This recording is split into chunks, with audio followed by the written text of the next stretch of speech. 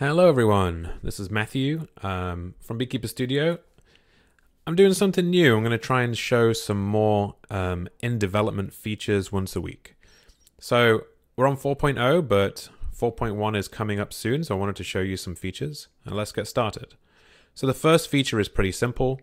You can color code your connections, but currently they don't do anything to this form. So in 4.1 we've added a bit of color coding to the form, just to help you identify when you're looking at a production connection or a development connection or whatever. Here's a good example with green. I think this is a really nice little change. This was a community contribution. Thank you very much for that. Some other things we're adding, probably the biggest feature in 4.1 is better table interaction primitives. What does that mean? It means you can select text like you can in a spreadsheet. So let me get rid of these tabs here just so I can show you a sec. So you can select text just like you can in a Google Sheet. So here you can select text, you can copy. We can copy as a bunch of different stuff. Let's copy as just regular TSV and we can paste that. And it just copies the text we selected just as you would expect it to do. You can hold, you can click on the columns and copy the whole column. You can click on the rows and copy the whole rows. You can click and drag the rows. You can click and drag the columns. You can select the whole table, right? Just like in Excel. So this is pretty great.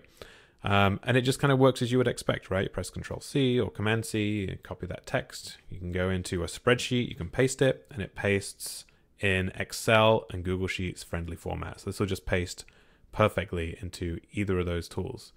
So if we go back to our table here, so this is a really big deal. This was committed by Asmi. He's one of our developers. He contributed this back to Tabulator. So this is outstanding on Tabulator. If you're a user of that library, you're going to get this too, right? This is our contribution back to them, as well as to Beekeeper Studio. So this is fantastic, and it should really help folks just, get certain values out of their tables.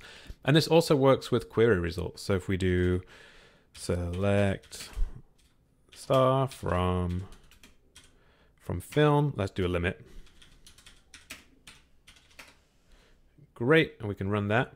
We have the same, didn't mean to resize. We have the same primitives down here too, right? So you can select just these columns and copy that data, and you can select, I just want these piece of information, and we can paste those, and just like before, they will paste in a spreadsheet friendly format.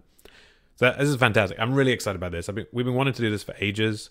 I just haven't had the time, and so it's really great to see it happen. It sounds crazy to be so excited about just selecting text, but I don't know. That's kind of why.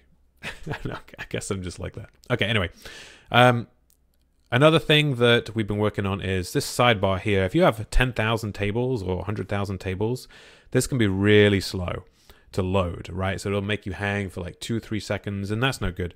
So we've added this is all virtual scrolling now. So when you scroll this, it'll kind of page the tables in and not render all of them in the DOM. So this should be a massive performance improvement for those of you with a lot of tables. There's a few bugs and stuff to work out with all these things, because this is just a preview, but this is all coming pretty soon. All right, so let's blow your mind again, right? So I have this table. It's got a JSON column. Man, editing this is just gross, right? Like, oh God, editing this is so hard here in this inline table. Wouldn't it be nice if you could right click and click open in a larger editor? Oh, there we go.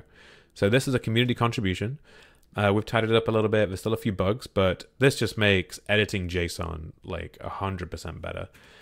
We also do a little bit of error detection. So if you add some invalid JSON content, it'll add it there and it'll warn you just to help out. Yeah, it's just great. I mean, it just kind of operates how you would expect it to. Oh, there we go. So, there's still some stuff to work out here. But it also works with just large pieces of text, and looks like I broke it. Yeah. Okay, so this is a pre-development version, folks. This is kind of what happens. But this will be coming in the 4.1 release, and really excited for it. It's going to make editing, working with JSON and arrays just a lot better. And you'll notice that it was formatting the JSON when it's in the editor box. That will be a selectable option as well.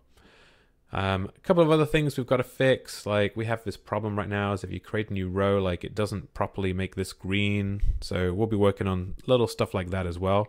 But this one isn't very major, it's just kind of a small problem.